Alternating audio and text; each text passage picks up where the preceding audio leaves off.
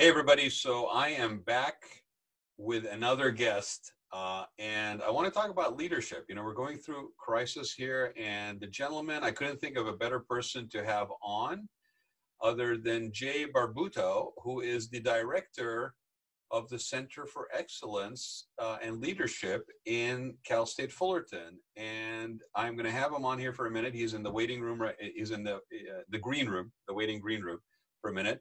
But I really, he's a friend and somebody I know, and I really would like to have him on here for a few minutes to discuss that. Also the impact on education at the college level, like how are they dealing with that? So without further ado, let me bring Jay on here and let's see here.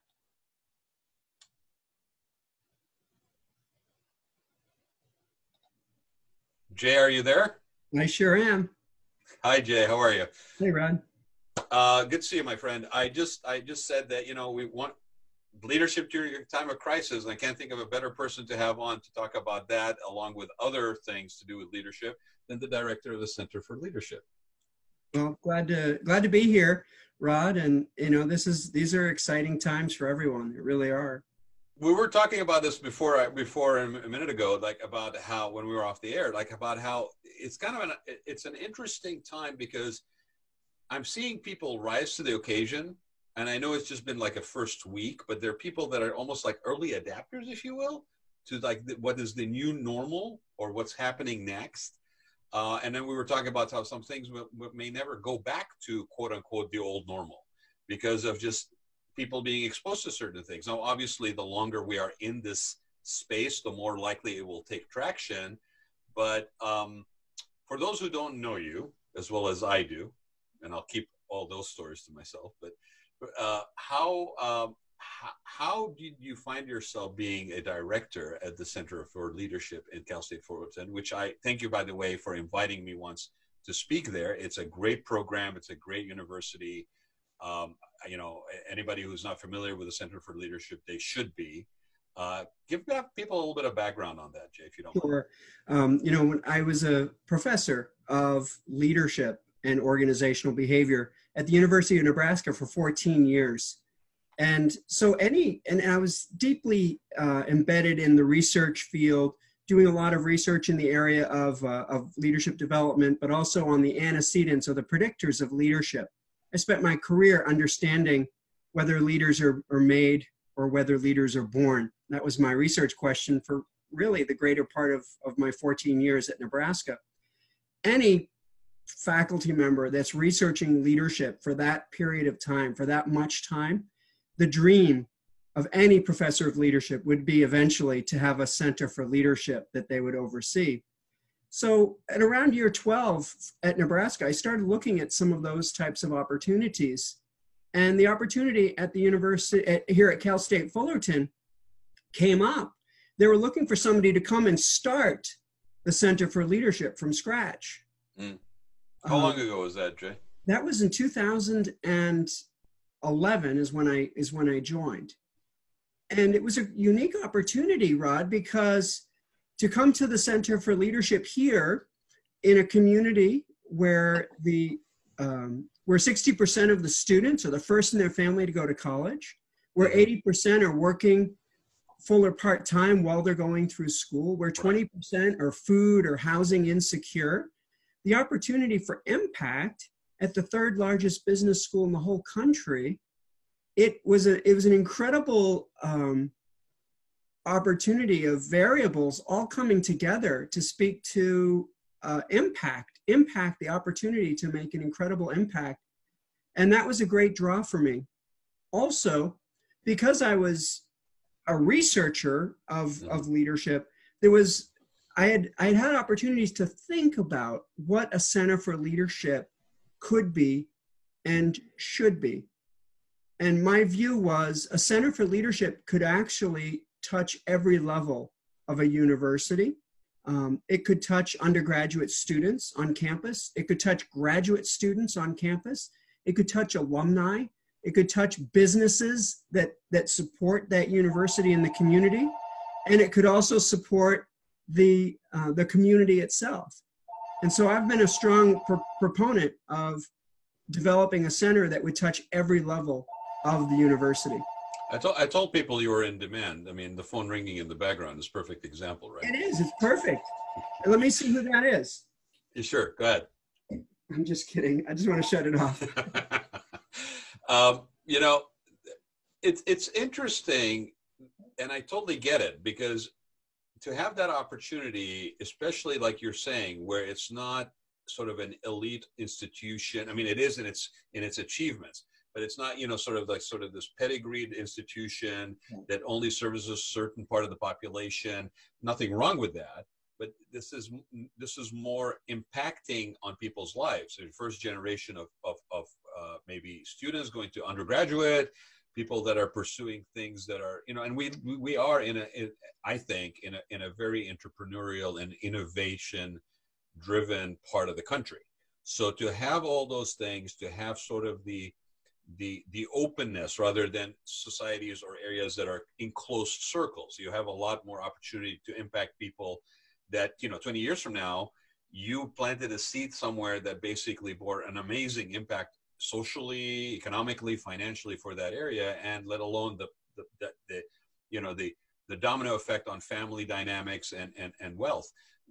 One thing that strikes me as we go through what we're going through right now, and if you're looking at the national scene, at the governor's scene, and I'm not being political, I just think it really highlights the importance for leadership, right? And the impact of either lack of leadership, abdication of leadership, or just bad leadership. And I don't know if you agree with me that it is sort of a crisis of this nature that maybe highlights the importance of that topic. I think sometimes in these moments when we feel like there's a time of crisis, and this is definitely one of those times, this is usually when leaders emerge. Mm-hmm. This is, and oftentimes this is when leaders crumble away and fail. But oftentimes folks rise up in these moments and their leadership potential is fully realized. And it may be people that you're not really thinking of in that role that really rise to the occasion, rise to the surface. I have a lady that I'm planning to have on tomorrow that is sort of like that, and it's like stepping up to the plate. And it's funny, you're right, because if you're a student of history, that I know you are, and I tend to be a little bit too, thanks to my dad for subjecting me to all of that early on, right? I can't shake it. But if you look at that, you're absolutely right. It's moments like this, it's moments of crisis where you have people that emerge. And this could be very much like life shaping in terms of career, in terms of presence, in terms of importance.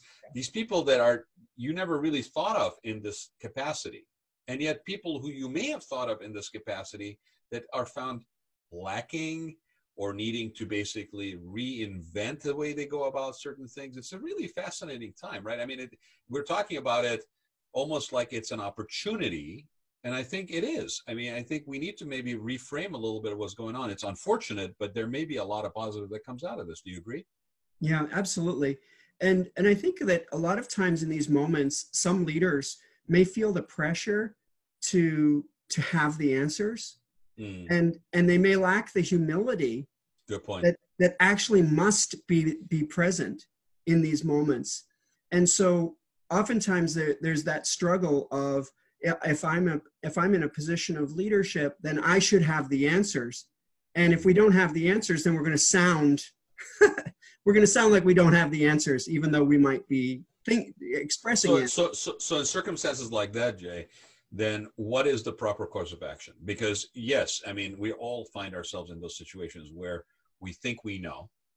And then the only true test of that is when you are finding yourself in that situation to find out whether you do or don't know how to respond to it, right? You can pretend you know, you can project, you can extrapolate, but until you find yourself in that situation, that is the only true test of whether you rise to the occasion or not. So if you are in a position of leadership and people are looking to you in crisis to give guidance, and you happen to be a person that now feels that pressure, what is a proper course of action in a situation like that? I think transparency is one of the keys. You have to be able to say, these are the things I know. These are the things that I am still learning. And we're all learning. These are the people we need to be listening to who know some of these things that we're still learning about. I think the more measured leaders, the more transparent leaders will, in the long term, gain the trust of those around them. If I pretend that I know things that I don't know, it'll soon be revealed that I don't know those things. You can't hide that too long. Right. And that's what we oftentimes call the false charisma.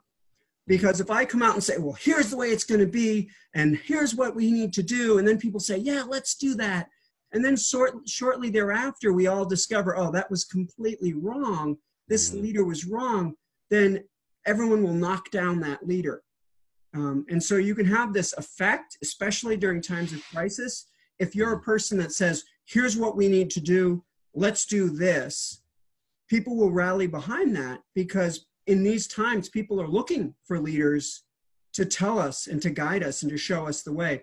But the moment we misstep in those environments, that charismatic effect, if we call it a charismatic effect, that's a good way to. I never heard that term, but that's a good term, because it could be a false effect, basically, right? It could be a misleading effect, and that in some cases may be more damaging than just basically owning up the fact that you don't have an answer. It's the old adage that says, if somebody comes to you with a situation and you don't have an answer, it's okay to say, I don't know, but I'll find out, versus, well, here's what I think, and it's really half baked.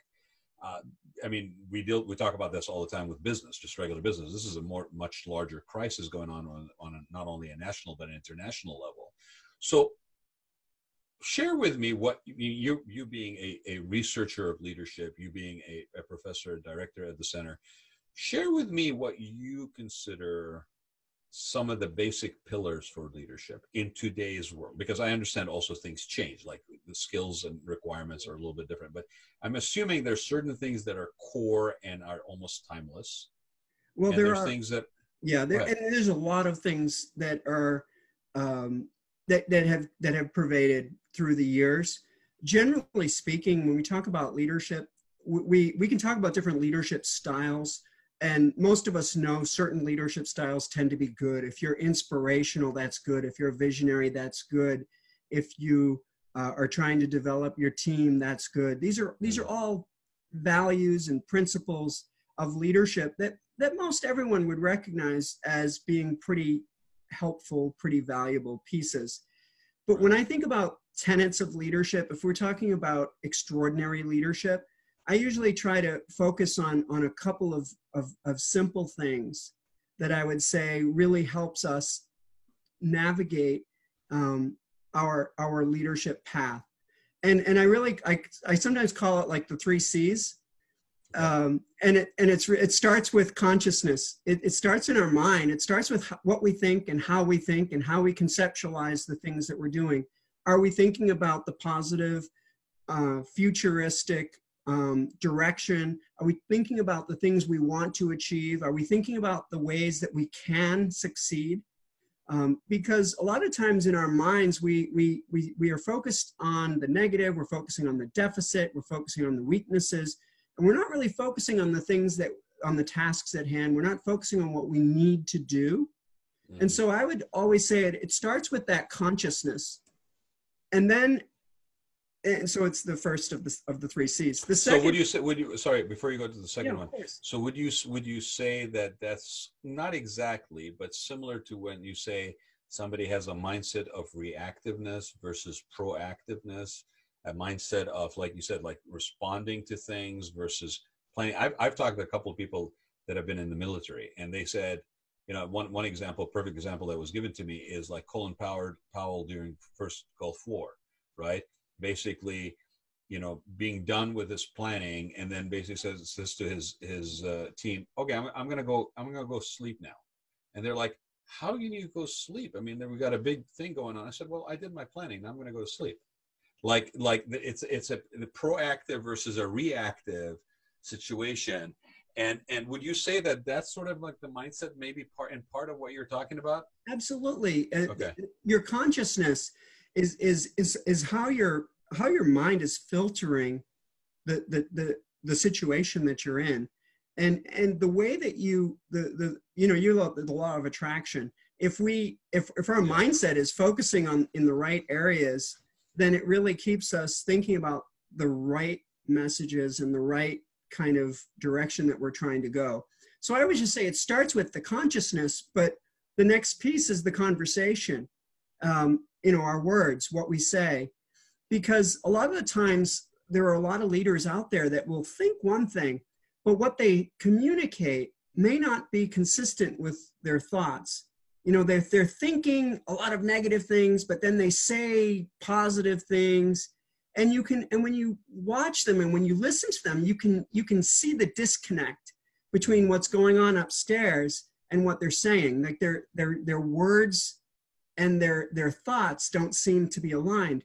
And when that happens, we don't trust that leader. We don't think that they're transparent. Yeah. And so like they don't, you can tell on intuitive level that they don't believe what they are uttering.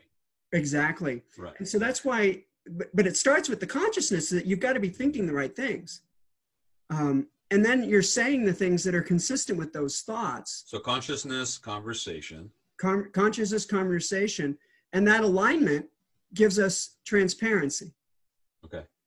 And then we need to stay aligned between our words and our action. Our conversation and our conduct needs to stay aligned as well.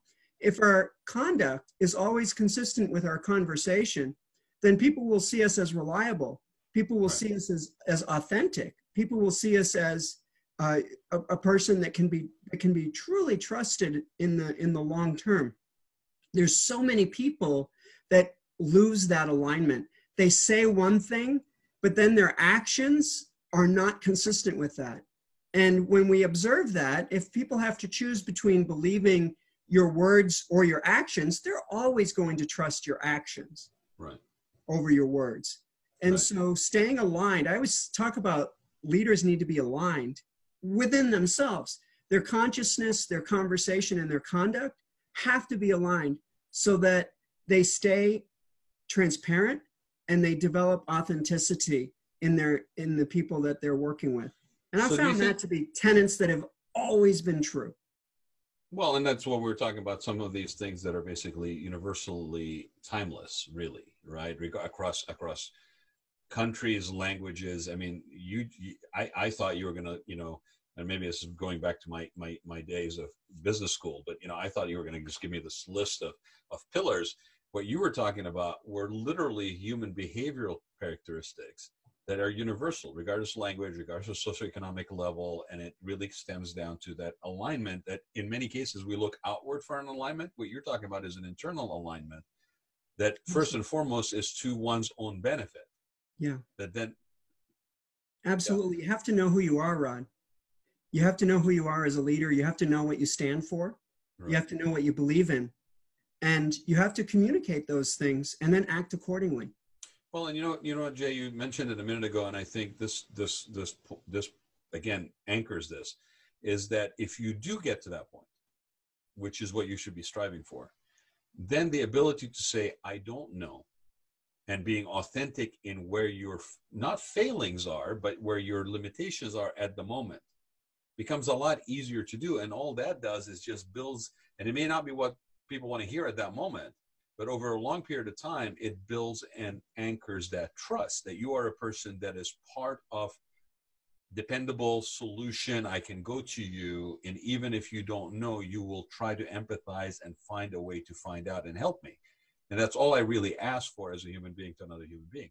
Do you think we are doing a good job of that right now? Or do you think this is either too early in the crisis for that to kind of emerge?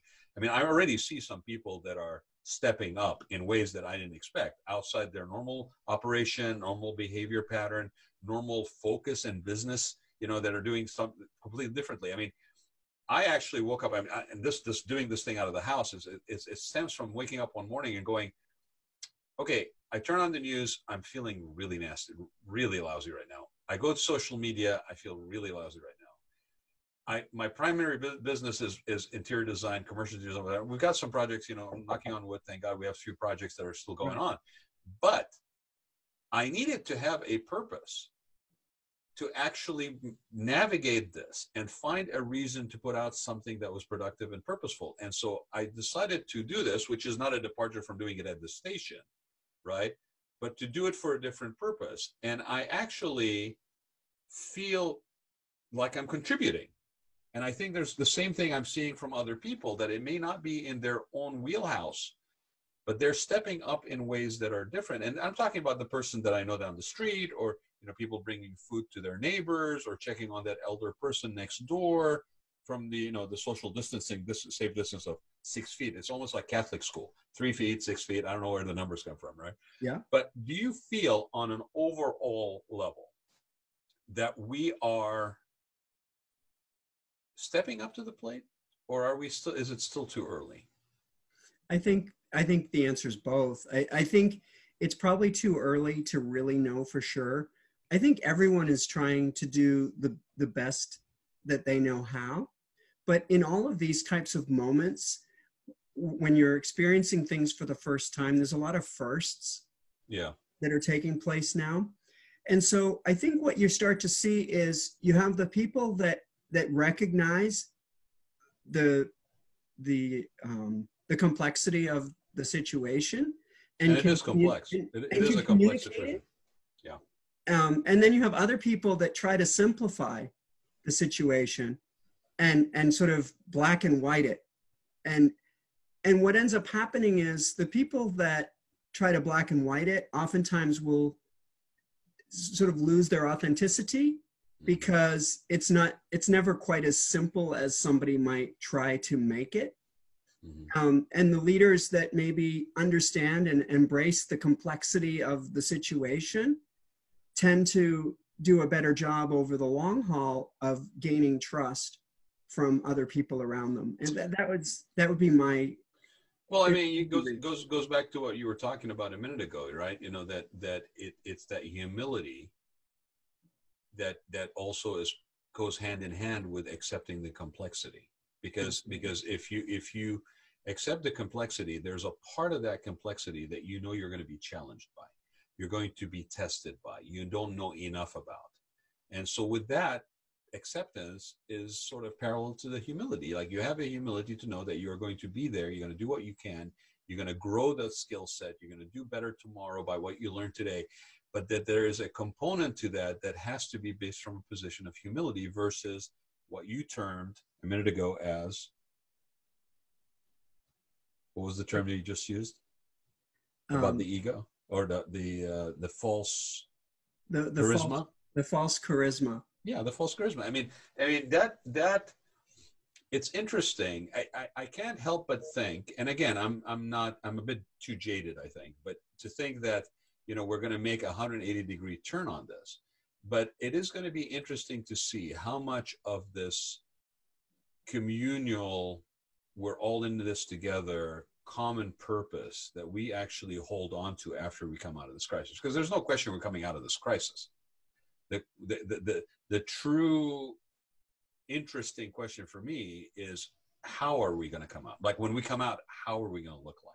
I know. And I'm really curious to see that as well, because I think that there are already starting to create some differences of opinions that are developing quite strongly over these last few days, especially, of how to come out. It's only been a week. It's only been a week. I know. Right? I know. And some leaders are saying we need to just come out of the crisis and everyone protect yourselves. Yep. And then we have others that say, no, we need to hunker down and we need to shelter in place. We need to even do more than just shelter in place. Lock down completely everything. Yeah. And so those are very different perspectives. Well, but that's that black and white, Jay, right? I mean, as in a lot of things in life, the truth probably lies somewhere in the middle. Yeah, for sure. Right. Absolutely. And I'm not faulting anybody who's doing either, but the truth will probably end up being in the middle somewhere. Well, the truth is somewhere in the middle, but the solution's going to be a way that embraces both. The solution is going to be a way for us to, for example, re-stimulate the economy while simultaneously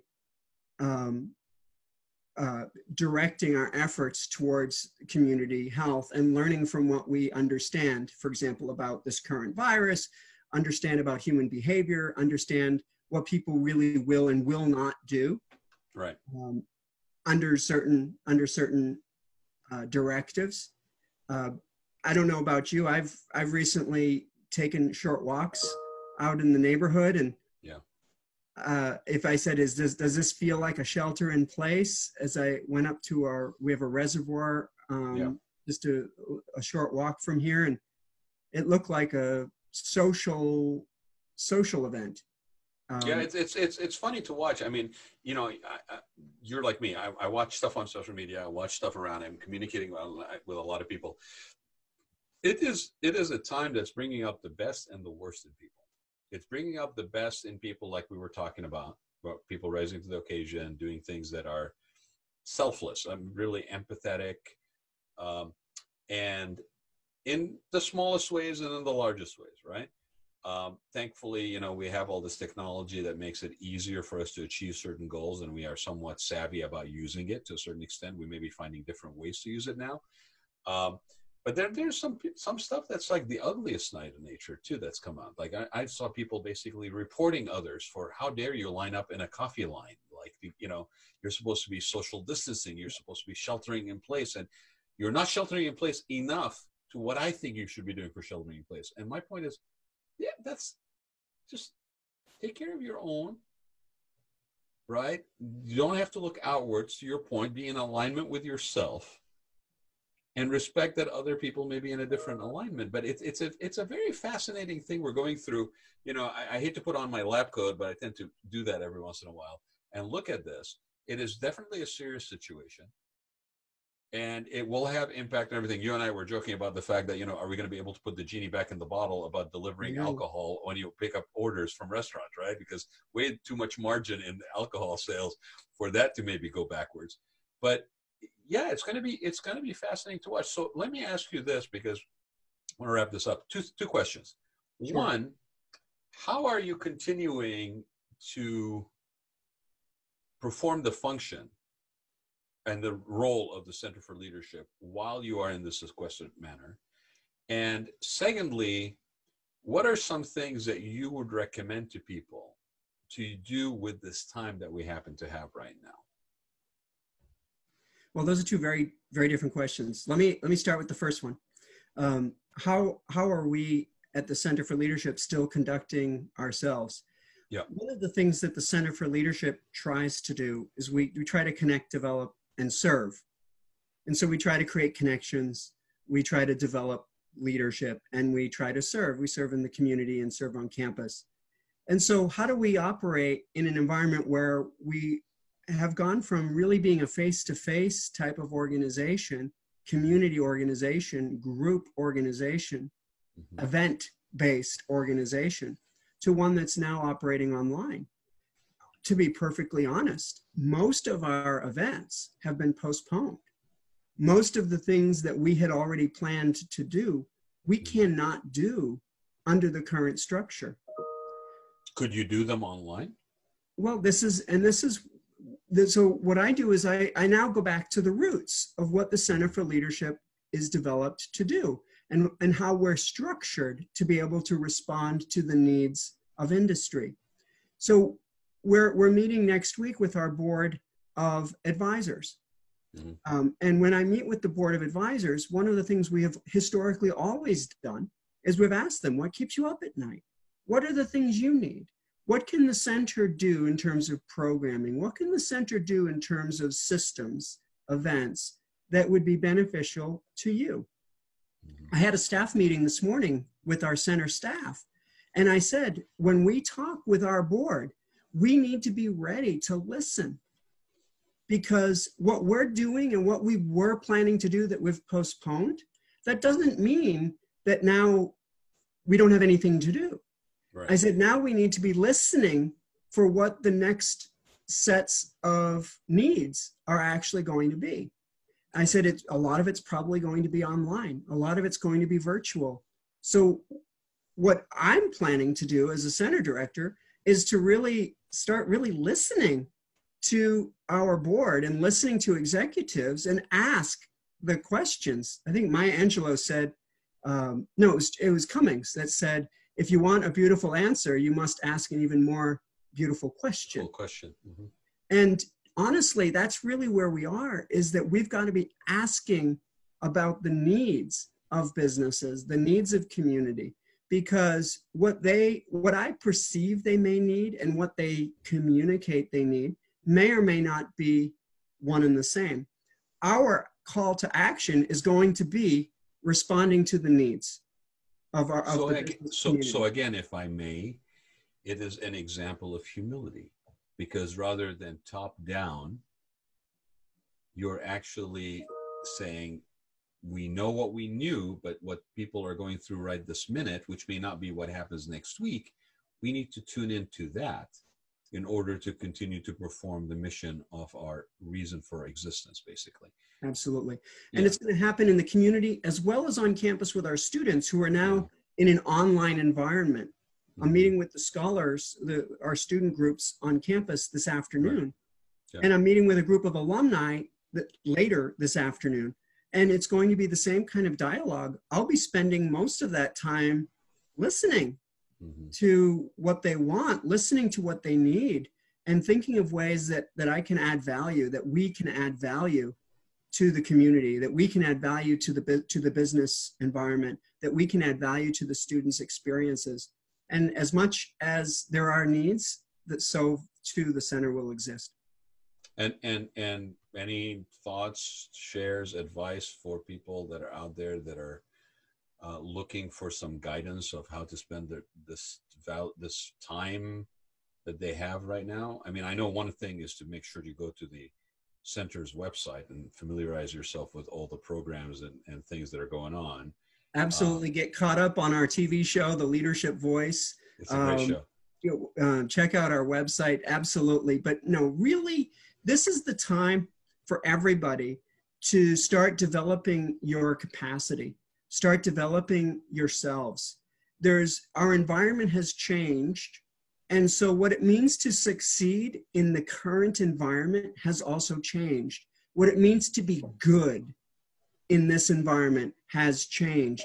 So if you're not familiar with using certain technologies, get really familiar with them. This is an opportunity to become really good at some of the video technologies. This is a time to get really good at using some of the features of some of these video technologies. So I would say everyone embrace what this brings us in terms of an opportunity to develop. Because that's all. Yeah, go ahead, finish. Necessity breeds this, but honestly, we can come out of this situation with a set of skills that might be incredibly valuable for all of our industries. Well, you could argue that this is we have developed the technology, right? We have developed the remote ability to operate remotely. I mean, I was telling somebody the other day, I've been remotely working for the last 20 years, right? So this is not in its own thing new, right?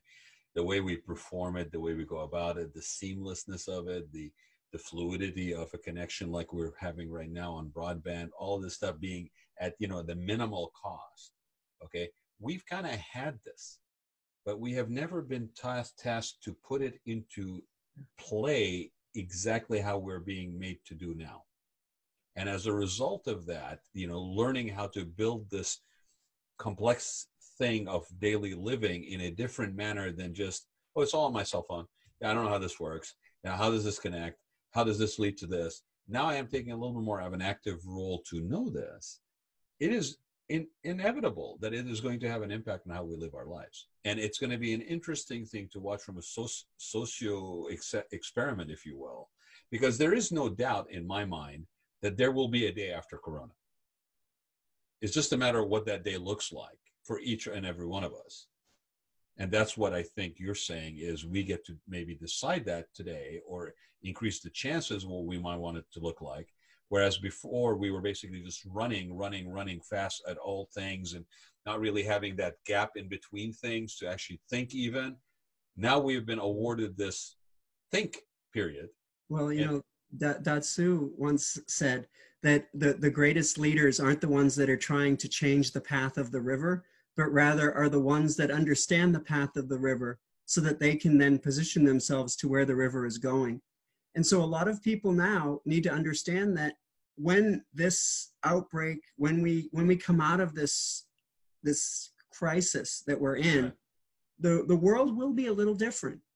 And so now the question will be, if you're hoping that things will go back to the way they used to be, they may never go back to the way things used to be. So who will succeed in their leadership? Who will succeed at the, 3 months from now, 4 months from now, 5 months from now?